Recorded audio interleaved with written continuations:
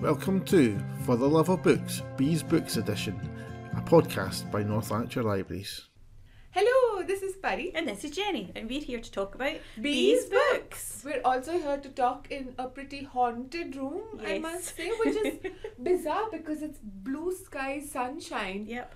haunting, which you don't usually No. associate, but... I don't know if that's scarier or not. Yeah, because at least you're on guard when it's creepy and spooky.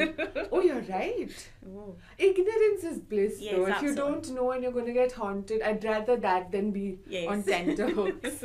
But anyway, this time we have a theme that I had completely forgotten about until I totally knew forever I always think and dream of this theme that B gives us.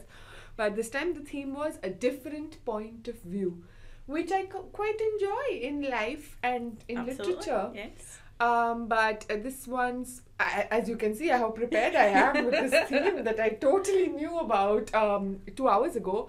So it's going to be quite a wild ride, I think. I think when B gave it to us last time, it was like, oh yeah, that's nice and easy. Then I can do anything, and then it's, oh wait, no, that's not as easy as it seemed.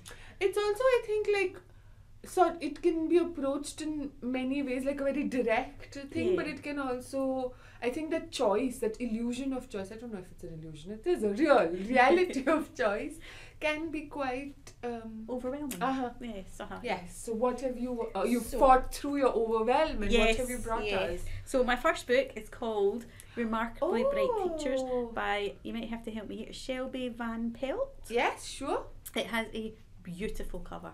Absolutely beautiful cover, and it is a fantastic book. Oh, I'm It's the glad. nicest book I've read for a long time. Oh. It's just a nice book, Oh. and I will explain why. There's a different point of view in it. It's on my list, so I do know why, Good. but I haven't read it yet. But I was actually a bit like, the reviews seemed good, but then the negative reviews I read were a bit off-putting. So I'm actually really looking forward to what you Alright, want to say okay. about it. Well, you already I- know I think it's nice. So. Well, yes, but in what way? Right, okay. I'm just trying to draw out the tension, Jenny, forgive me. So I have 2 books. One is digital, which you hate, boo hiss, and one is physical. You made a bit of sound, which also, it could be a comedy. So one is a book that I think you know as well. Yes. It's called Our Lady of Mysterious Ailments by T.L. Huchu, I think is how he Yeah, says that's how his I'm name. seeing it as well. Yes, okay. And my other book, so this one I thought was fantasy, and it is quite kind of like fantasy. And I went looking for it confidently in our fantasy shelves, and I was betrayed because it was not. It was in general fiction, which I'm actually not mad at. I quite like this genre mixing sometimes, only So, sometimes. That was a very sometimes. Very series. sometimes, yes. And my other book I'm listening to, I haven't finished. It's called Unruly by David Mitchell, and the subtitle is A History of England's King and Queens, which sounds very, very serious Yes, it and does. boring, and it is not. Okay. It's really funny. And David Mitchell, I don't know if you know him. Yeah. So he's reading it himself, which Oh. is my favorite kind of when Fabulous. people reading.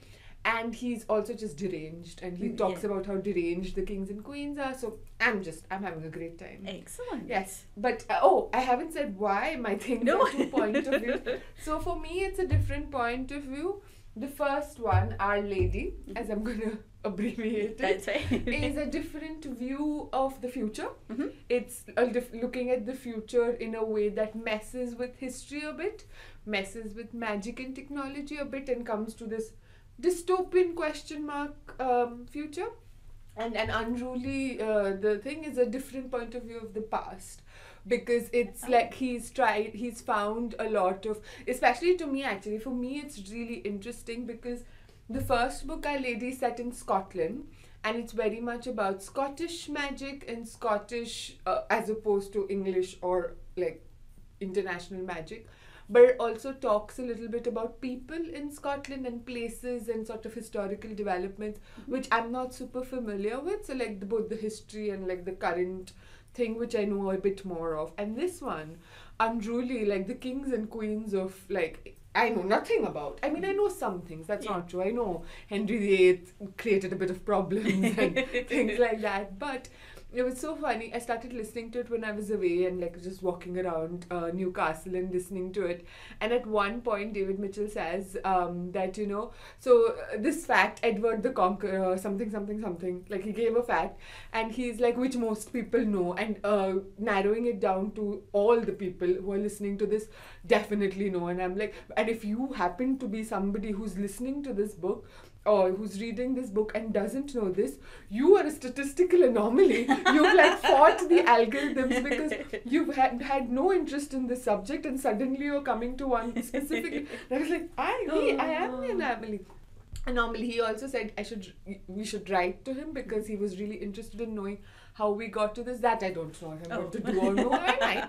I might, but yeah, it was really interesting because we don't learn about British history or Scottish history or English history or whatever, Northern Irish in the same way in India. Obviously, like our interaction with British history is quite like you came over here and this is, so we don't know about the kings and the queens except like Victoria and Elizabeth and whoever was a part of the thing. So it was very interesting. So it is giving me a different point of view, but also the books themselves, I think, offer a different point of view of both the past and the future and the present, I think. For somebody who was like last minute, this is quite well thought out. I have threaded it together while I was talking. Excellent. So do you want to tell me about your nice book? Yes. So it is basically set in a kind of aquarium, not a big kind of SeaWorld mega one, it's more of a kind of smaller one, and basically it is there is a octopus, a Grand Pacific octopus, I think to give its full title, called Marcellus, and it's actually called Marcellus McSquiggles. No, Marcellus McSquiddles. Yes, because the owners... I like that even more. You said McSquiggles and then you said no. I was like, there's no way she's going to top this. I want it to be McSquiggles. And then you said McSquiddles. Exactly. You did top it. Yes. So the owner's daughter named Marcellus. And how it ties in with a different point of view is that throughout the book, the octopus basically is talking to you. So you're kind of, it's almost like diary entries from the octopus. And basically in the aquarium there's a cleaner who comes in at night and the octopus kind of observes her and works things out. And I'm trying not to give too much away, which is terrible because... no, please don't, because I'm definitely going to read this one. And it's just a lovely story, so you kind of know where it's going to go. You kind of know some of the characters and how they're going to interact.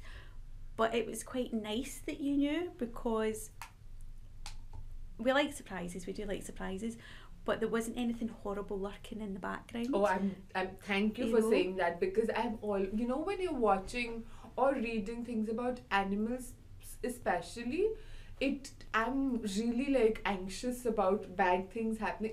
People as well, but I guess I'm like people. But animals, the only reason is because I think storytellers use it as a cheap trick sometimes like the most recent example I can think of is Guardians of the Galaxy, the third movie. For those who have not watched it or are not interested in it, I knew exactly what was going to happen the moment the cute little disabled animals were introduced, and I knew, and it did happen, and it felt like I obviously cried and like cried, whatever. But I felt so angry, I was furious because I knew that my emotions were being manipulated and not in a like justifiable way, in like a very, so I'm glad nothing happens to make squiggles. I mean, you know, I'm not going to spoil it. Life, but sure, but not murder. No, exactly. But it's lovely to see. So he just has like wee short kind of chapters at the beginning of each kind of section, and basically he knows that he's because he can read. So he can read his wee kind of label at the front that tells him what his name is. He can also understand people, and he's a great observer of people. So he can read this, and he knows that he's got so many days basically that his life is. So his first that's already so sad. It's day 1299 of my captivity.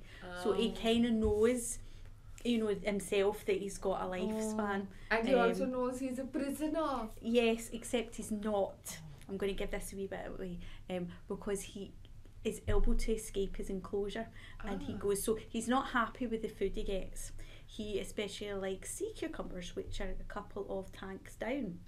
So occasionally he escapes and eats the sea cucumbers, and the owners kind of wonder why is there only 6 sea cucumbers this week. He kind of escapes. He also quite likes like random takeaway and things like that, because obviously yes, because obviously there's people coming and going, and they throw things away, and he'll go and it'll kind of look, and the cleaner kind of discovers him one day tangled up in some wires, because he's got out, but he can only stay out of his tank for so long, otherwise there are consequences. You can't see this, but I'm doing speech marks. And so she kind of untraps him and puts him back in, and they kind of have not a relationship as such, but he kind of knows things but he can't tell her what he knows, but he can leave clues and things like that. And it's lovely seeing the world from his point of view, because he basically can tell people are related just by their fingerprints on the glass on the front of his it's not a cage at all. What is it, Pari? Tank, yes, thank you. Yes. Oh no, I don't know. Yeah. And he has been in the ocean before he was saved. He got mangled slightly, and that's why he's here recuperating, and then they kind of kept him. And so he knows things from the ocean that kind of are relevant to Tova, I'm saying Tova. Yes. The cleaner. You should believe in yourself. Yes. So she's got a kind of past. So her son passed away when he was young. Her husband recently passed away, and like it's almost like going and doing the cleaning. And she's very like strict. She has her way. She brings her own cleaner in that she makes herself and all this kind of stuff. And she says hello to all the inhabitants as she's going around. So she always says hello to Marcellus, not realising that he actually can understand her. She's not keen on some of them, like the kind of eels and things like that, but she still says hello. And then there's another main character who comes into it, who's kind of this young guy who's just kind of not sure of his destination in life. He doesn't know who his father is, and he finds something and is given something to kind of indicate this town. So he comes to do some, digging. Decides this person is his father, and tries to get in contact with him, all that kind of stuff. But him and Tova's lives kind of cross slightly, because he's not got a job or anything like that. So something happens to Tova, she hurts herself, so he kind of takes over the cleaning for a while. And again, I'm trying not to give too much away. But it's a lovely interaction between them, and then sometimes you see Marcellus's view of their relationship from inside the tank, and it's just a lovely book. It's just one of those ones that you could read in one go with like some hot chocolate, just kind of cozied up. It's just a lovely book. Well, I'm also super interested in it because I think many years ago now I'd read this, like I read a lot of long form articles, and it was about octopuses and how intelligent they are, but it's almost kind of this alien intelligence, because we don't know, like we're trying to understand them from a human centric perspective, but actually they have like their own skills. And like how they say that we've explored much more of space than we have of underwater and oceans, and octopuses I think like form a part of that. Like they're super intelligent, but in a very different kind of way that scientists are still trying to understand. And that article just got me really so fascinated by octopuses, and I'm pretty sure we have a book as well. It's like a non-fiction book, like a big sort of thing about octopus intelligence, which it has been on my list for ages. But I've heard such good things about this book. So which is such a good way to, you know, like how you do when you say that, you know, you're reading something and then you follow the trails. Absolutely. So that's something that this would be such an accessible way to do that as well. Obviously, for those who don't want to do, that's fine. Like the story itself seems to be really good. But for those who do, there's this whole like world out there where the truth is actually stranger. So like the things that you were saying, the examples of the intelligence, I'm not sure how much of that is based on truth or not, but Shelby must have you know, done some research about octopus intelligence, having to write about I think you can like you know, like wee video clips and things like that. I think they are very clever, you know. At one point in the book they're kind of, they test him and weigh him and do all sorts of things just to see how he's getting on. The guy that owns the aquarium and is scientist stroke biologist. Marine biologist. Yes, thank you. Together, we can do it. And you know, at one point they do kind of weigh him and go, he's quite big.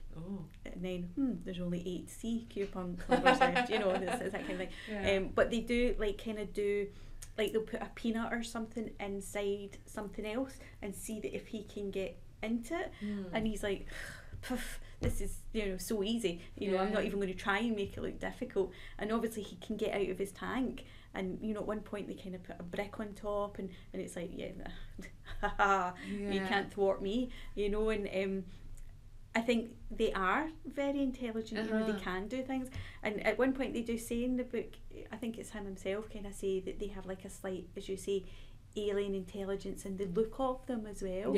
And the fact that they can get out of such a small space, it's almost as if they kind of can like completely flatten themselves and things like that. And that, like, to me, you know, that's really exciting. Like learning about these things that we don't know is, I mean, for some people I guess it might be depressing how little we know about the world.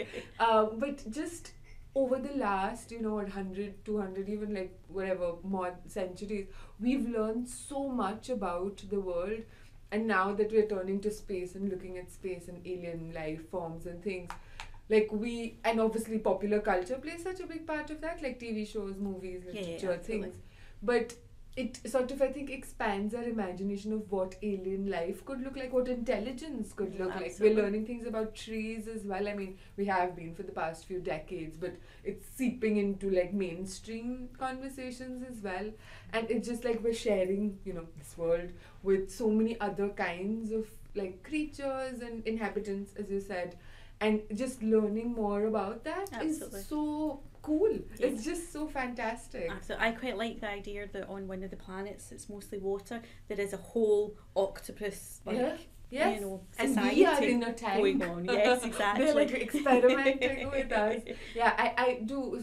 So like I've just come from reading this children's book in India. Like I've been reading for this thing that I've been judging, and that actually made me really emotional because it's sort of like a mixture of history and imagination. But she researched these menageries in Britain, like during the sort of, I think, 1800s, early 1900s. So it was like basically a lot of people in England who were traveling to different parts of the world and they'd never seen these animals before and stuff. So and a lot of them came from India, so that was her Indian connection. So like lions and tigers and cheetahs and things. And she was writing it from a child's perspective, one having questions about all these animals that live in these menageries. And at that time, there was no these conversation about animal rights and things like that. So the elephants and tigers, they'd all been in these tiny little cages and all together, no exercise, no fresh air. And the people were really excited to see them and things, but some of the people were not very nice and things.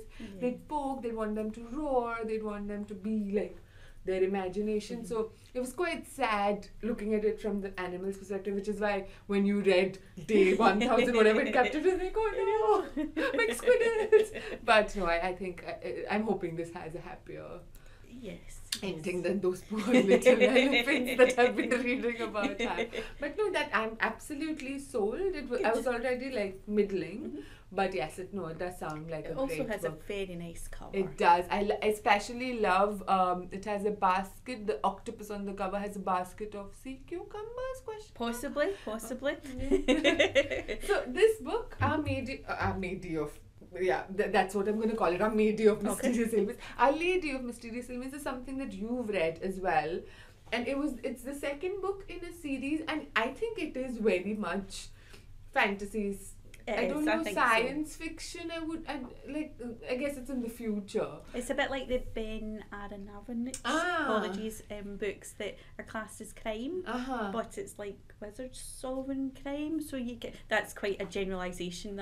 But he does write in his acknowledgements about that. He writes that he was really inspired by that, and it's very place based. So I haven't read the books. I've seen them on our shelves. Gorgeous covers, like the map of London and things. But because they've been crime, I've not been like super drawn to it. But when he said it was fantasy, I was like, ooh, now maybe I'll give it a shot. So that's why I wasn't mad at this being in the general fiction section, because maybe people who wouldn't usually have picked it up would be able to see it and give it a shot. And I loved that it's so place-based. So it's based in Edinburgh, and he very much uses the city and its history, but also its architecture in his stories. So it's about a girl named Ropa, and she's a ghost stalker, is what, like in the first book, that's what she communicates with ghosts, but she's very grumpy about it, doesn't really love it. Quite grumpy. Yeah, she's very, and she's 15, and she's definitely a 15. Absolutely. Like, she has a lot of responsibility. She lives with her grandma and her younger sister, and she's the main breadwinner. It's a society that's set at some indeterminate time in the future. I don't think it's too far in the future. No, it's not, because they know enough about the past. Absolutely. And they still have technology and things. Yeah. Like, they still have, like, you know, payment things and like whatever. It's just like the world functions. But there's other things, like the Princess Gardens in the city has become like the swamp it used to be. And everyone's like poorer, and like there's something that's happened in Scotland. Yeah, you feel as if there's something has happened and you're not quite sure what. There's just hints about it, like the calamity or whatever they call it, and the king has taken over. And at this time, it was when I started reading the first book, Elizabeth was still queen at that time, so that was a very clear indicator it was in the future. Whereas here it's like King George, but they keep referring to him as the king, and we're like, okay, that's more. But again, we don't know. No. And but we don't need to know it. It doesn't detract from it at all. It just makes it slightly mysterious. Yeah, and it's like you're always almost in conversation with it, because the things that you're conjuring in your imagination are almost like if it was written down, it might be a little bit of a letdown, whereas here you're like, ooh, what's happened? What was the thing? And this is what she's living in this life, has a pet fox, a friend fox, I won't say pet, and is just like going around trying to make ends meet. And she's like has responsible for the food and like whatever of the thing. That's how she earns money in the first book. In the second book, she's found a secret society of sorts, and the first book also had a fantastic title, which is what I was drawn to, the Library of the Dead. Absolutely, that's why I started. Yeah. It's like a library of the dead in like Calton Hill, is that what you? One of the hills in Edinburgh. It's there, and there's like this encampment in Arthur's Seat. So like a lot of the things that he uses are very recognizable, at least to somebody who knows Edinburgh, and maybe to people who don't, it might conjure up a different version of it, which is also valid. And I just really liked how weird it was. Like how different in terms of like, because it is magic, but it's not just magic. No. It is a bit of history, but it's not just that. It is a bit of dystopia. It is a bit of like, I think she's Zimbabwean or he is Zimbabwean, I know the writer. I don't know, but like, so uses some of the magic, like some branch of African fantasy and magic and lore and myth, and like places it into conversation with Scottish magic and fantasy and lore. And a lot of history figures from history are like very casually like mentioned and things. So it's a weird like genre bending things. I don't know if I like the phrase genre bending. I'm using it, I'm committing to it. It's like, it's weird. And I like that. But like in your case, it was like a comfortable, cozy read. Absolutely. In this, it's not like as mad as our friend Tamsin Muir's things. It's not. It's like pretty straightforward. But there's still like a mystery going on. She doesn't quite know what's going on, and in both the books, she has to figure out. So in the second book, she has landed herself an internship in one of the secret societies. She was hoping it would have been a paid apprenticeship. but it ends up being like an unpaid internship, and she like millions of people all over the world have precarious employment and has to like take on extra jobs to, you know, like get money and food on the table. So one of the things is her friend who works in this hospital of Our Lady of Mysterious Ailments has this boy who a student from magical school, and they don't know what's wrong with him, so like sort of gets her on board to figure it out, and that leads down into all sorts of territories. But for me, usually I'm a very plot driven person. Like I love like a good plot, and I can forgive a lot if the plot is good. Here the plot almost is wandering.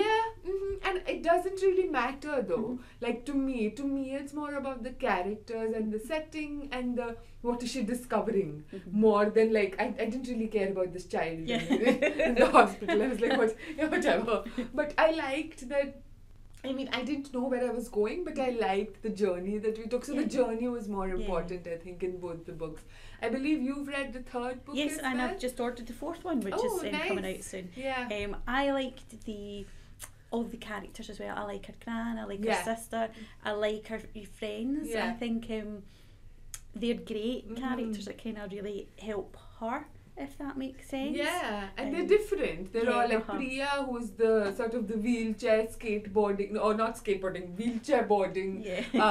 doctor, like, and then the other, I forgot his name completely, her other friend who works in the library as like an apprentice there, and he's the one who's bringing that knowledge in, and they're all working together. I love that bit. Like they're all getting there, and she's like super grumpy, so she's quite a fun character to follow. But you're right, I think it's the dynamics of all the characters, so it doesn't really matter. Like if you're not into fantasy, I don't think that gets in the way a lot. No, absolutely not. If you're not into like history or dystopias, there's like a little bit of everything, I think, which is probably why it was just in general fiction, because you couldn't quite fit it into. That's true, yeah, because the fantasy, sure, it's there, but that's not the main. No. It almost seems like an aside, as does the history, as does the dystopia. Absolutely. It can be anything that you want it to be. Absolutely.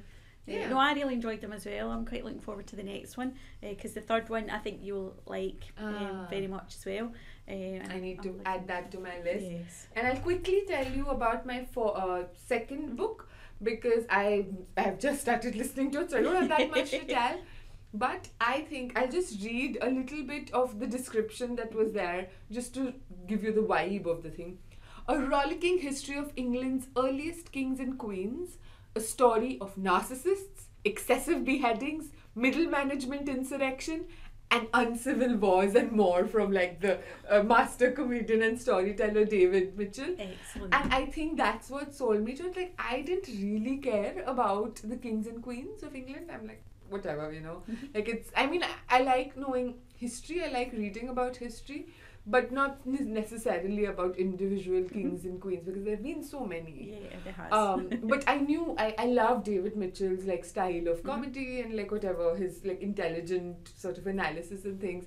And in this, he brings about both. He makes a lot of silly jokes. It's very silly about very serious things, and it's just so accessible. Like, you know, it's especially listening to it, but even reading, I'm sure, because his narrative voice is quite strong. Like, he's very snarky at points, and he's very like, he doesn't take himself really seriously, and he's not taking the subject matter super seriously. He's giving you a lot of information, and it can be a lot, right? Like history and kings and queens, but he does it in such a light touch way that you don't even realize that you're learning so much, which I think is the best way. I think we've spoken about that before, that some of the best like non-fiction thing is, you know, taking a subject and making it, as you say, accessible, and making it interesting enough, not dry and boring like at school where you're sitting there falling asleep. You know, that you're actually interested and you want to find out, and that sounds as if it's also making the kings and queens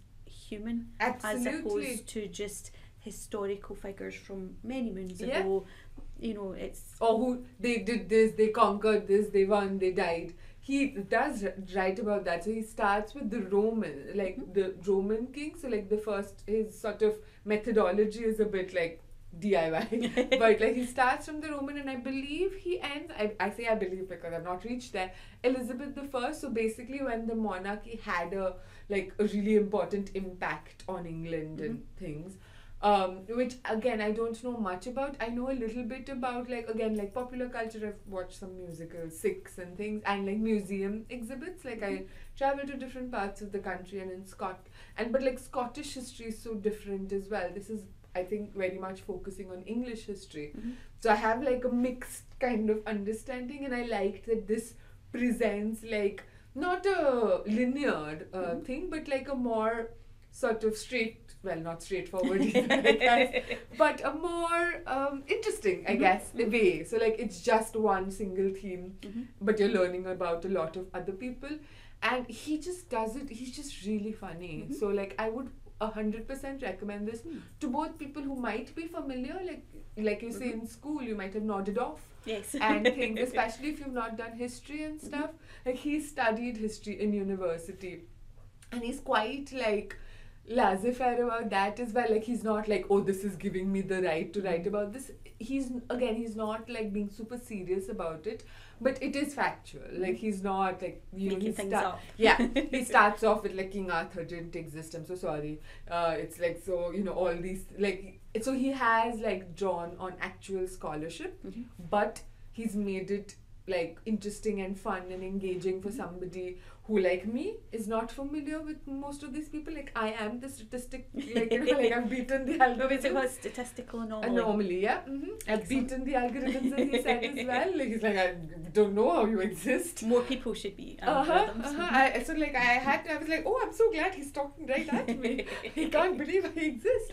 Or to people who are familiar with it, but may not be super so I don't know if like an academic, for example, who has an expertise in this thing might obviously know about these things and might even be like, excuse me, you can't be making fun of this king's name, which he did. Like I spent the last the 10 minutes walking from the station to the library this morning. He was just making fun of a king that I can't say in a public library podcast. But I just completely it's so silly and fun, and I fully recommend. Definitely recommended.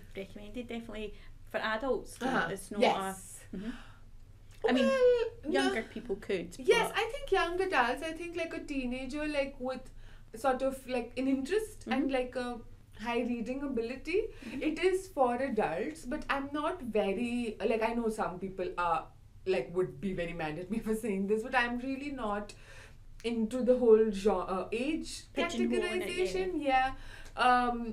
Because I honestly have been reading so much since I was a kid, and nobody was there telling me what to read, and because I was not surrounded by readers, so I used to just pick up things that were highly inappropriate for me, and I turned out mostly okay. Well, yeah, a statistical anomaly, Pari, so I'm reassessing. But no, I think sometimes young kids can read above their age recommendation, but this isn't a horrible histories. This is like a proper. No, it is, yes. Although it's almost like a horrible histories for adults, actually, which is that's quite a good way of putting it. So I think a committed younger person who would want to and you can dip in and out of chapters. There are sections in chapters as well, so it's really easy, and they can decide, I think, for themselves if it's something that you're into. This is what I feel like I trust children to be able to decide for themselves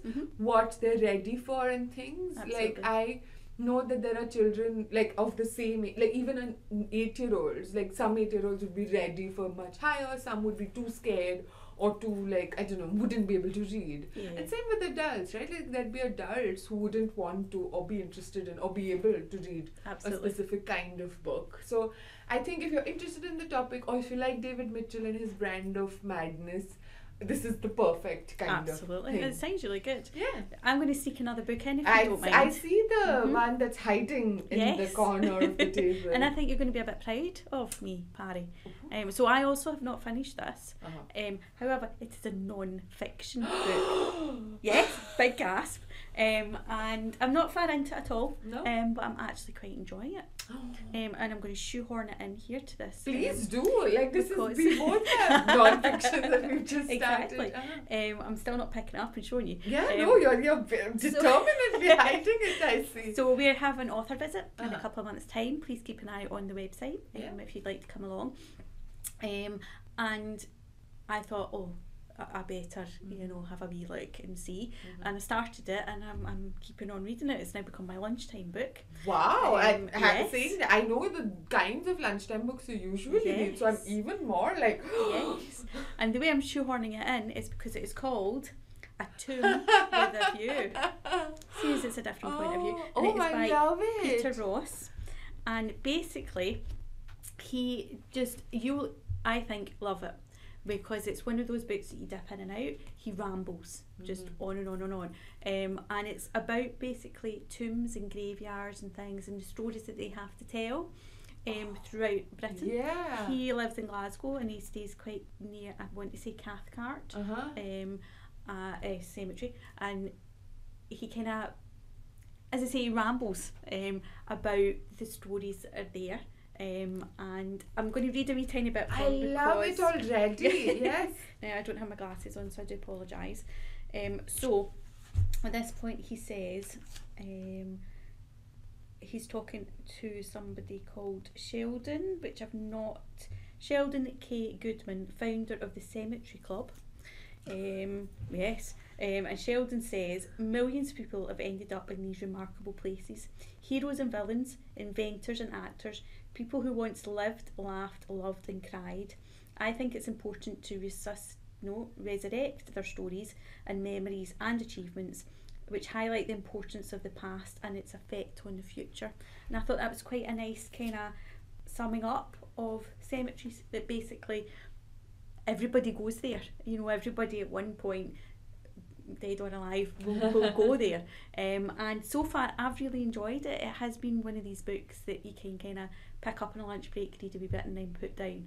And as I say, Peter Ross here does kind of ramble a bit, so you feel as if you're talking to somebody or somebody's talking to you.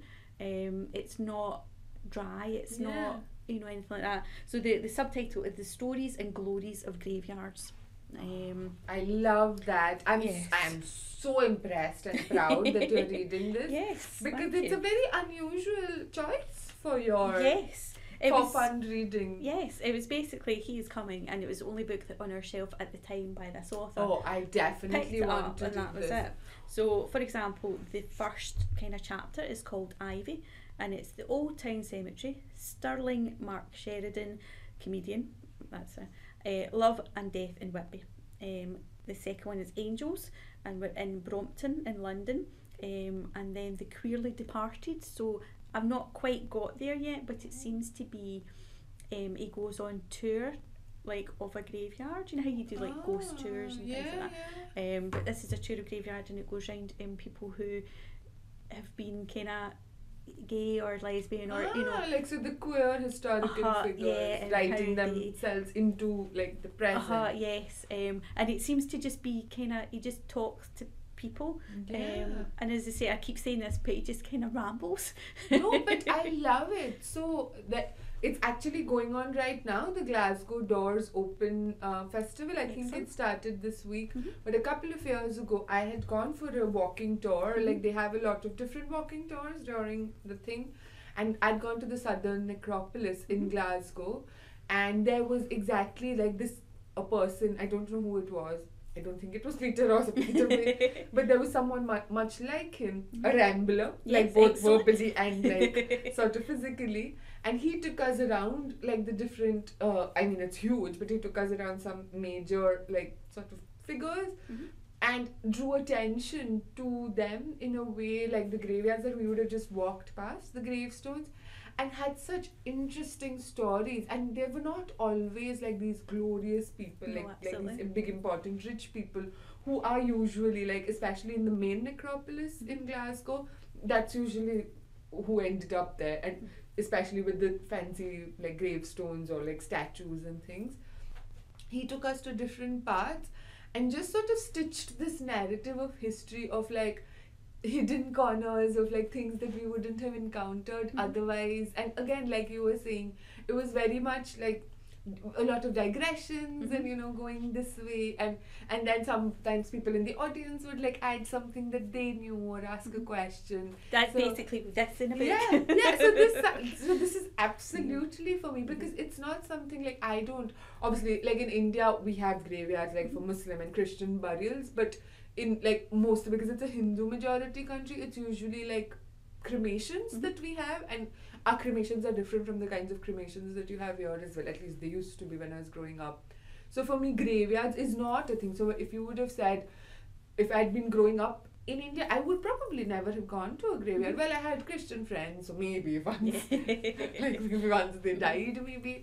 But it's not a thing like it is here, where you go, like I went for a picnic once, I think, like it was just a nice day, and people, it's not this sacrosanct space. It's very much a space for the public, it seems like. Like in the necropolis, like me and like these two other friends, we just like wandered around and like just sat and like just looked at some of the gravestones and things, but it felt more like accessible. It felt like, but you don't know, there's so much stuff that you don't know. Like I love doing this. I love like when I'm in a park and things, those benches that they have, those dedications, because even those small little dedications give you so much about like whoever it was. Even just a glimpse, and gravestones I feel like do that. But having someone like Peter or the person we went to with like on this walking tour with, like you're missing out on so much, and they know these things that, and that's what he seems to have done so far. As I say, I'm not very far into it, but it is, it's not about the big kind of, he does mention some famous people and things, but it's more of like, the couple that died at the same time on the same day, that got married 40 years before in the same time, the same day, things like that. It's really quite interesting. I'm very much enjoying it at the moment, and he seems to get like he just talks to people and they just talk to him. So at one point he was talking to somebody, I think it was in the Brompton one, whose son had passed away, and I must say it's not a sad book. You're not sitting there going on, it's more kind of lively. And he was talking to a man who had like kind of made a kind of monument to his son that passed away, and there's apparently like a life-size model of the son that you can go and sit beside. And it's things like that he's just kind of making it, as you say, more interesting and more the stories of the people. And I'm really enjoying it so far. And it's so like, for me that sounds so cool. Because like, okay, now obviously there are people who know maybe there are people who know, like in this case the parents, and then they'll live however many years, but at one point it'll almost be decontextualized unless the family stays in the same place and remembers the person like through stories or whatever. But I love that as well. I love the idea of some like descendants revisiting these spaces, but I also love the idea of strangers like for a moment in time, like far into the future, where the person would never have imagined, still like standing or sitting and looking and remembering a person they would never have met, and they until like they see this one thing in the graveyard or in a public park or at the seaside or whatever. I was just sort of, as you were talking there, having a quick look, and he basically says that he's built this to last, and it will outlast him. And he likes the idea of somebody coming up and sitting beside, who might not know the family and might not, but can come and sit beside and kind of have that moment to himself. Peter Ross also, right at the beginning of the book, was talking about COVID times, and how that quite often people would walk around for their exercise, and basically walk their dog and things like that, and how that's he kind of walked through and would see all the different people walking through who would never usually go. Do you know what I mean? That's true. And it's just I'm quite surprised that I'm enjoying it as much as I am. No, see, that's the thing though. I think non-fiction for me as well, like for like the longest time, has a really bad rap because you think of non-fiction as being, and there are books that are like really dry and intense, and there are audiences for them as well. Like some people don't want like silly David Mitchell talking silly things, saying silly things about kings and queens. Or like about tombs, like but it's not for them, I guess. Like, or maybe it might be if they gave it a chance, but it's not. It's fine. They don't have to be for everyone. Yeah. But there are, especially like I think we live in such a golden age of all kinds of literature, children's publishing, non-fiction, like just even fiction. There's so many things out there that I think that you can't like I think sort of say that all non-fiction is this one thing. No, absolutely. Because even within like a history genre or architecture, whatever this would be classed under, there's so many different things. So some would be like for students maybe, some would be for like, you know, like history buff, some would be for like, I guess people who are really into death, gods. Yeah, absolutely. There's just so much out there that I think more people who are really into fiction, because I think there used to be a stereotype as well that men read non-fiction and women read fiction. I don't know how true that is, or if this is just something I've made up. No, I think there was a reputation, you know, a long time ago that that's, you know, how it would be. And maybe it was true, I don't know. But I think that there's such fantastic work being done by all genders, like men, women, whatever. And I think like if you've been like put off by non-fiction, well, look at you. Yes. Like, can you imagine when we first started this podcast, when non-fiction, you'd be like, what? No, exactly. Yeah, graphic novels as well. Absolutely. And like mysteries with me. Like I used to be like mystery, okay, but now I like go towards it. So it's, I think like if you find something you're interested in for whatever reason, if it's an author who's coming to talk, and I definitely would want to attend this session, I think it's like you just need that interest and like the correct thing to meet at that time, and sometimes it doesn't happen, and that's fine. There's lots of other stuff for you to read. But if it does happen, I think like rather than being like, oh, non-fiction, non-fiction, it might be nice. Exactly. There's something for everyone. Yeah. So I think we've like given lots of different points of view today. Do you know what's up next? I do. So B has went all corporate on us, because the next podcast is broadcasted in the Green Libraries Week. She has gone corporate, but she has an agenda. She has a plan. Yes, she has. And basically, it's about how, as far as I can tell, it's like you know, libraries and kind of recycling, you know, that kind of thing. However, B hasn't been totally corporate because our theme is just green. Oh, right. Okay. So we can take that any way we want, but she's kind of squished that in for Green Libraries Week. Ooh. Yes. I also want to find out more about this Green Libraries. Yes, and perhaps I should have as well. that B told us about. Yeah, literally, so yes. We don't know. No, we don't. So now is our chance to go and research. And for our next episode, if we remember, we will come with more information about Green Libraries Week. Absolutely. And about the colour green. Yes. So just green. Green. Just green. Okay, that's... I'm not going to say that sounds doable. No, because that's what I thought. Although I think we both worked it. We did, yes. And maybe this is how we go. This is like, you know, we just like jazz it up. How we roll. Yeah. But yes, so otherwise, thanks so much for listening. See you next time. Bye. Bye.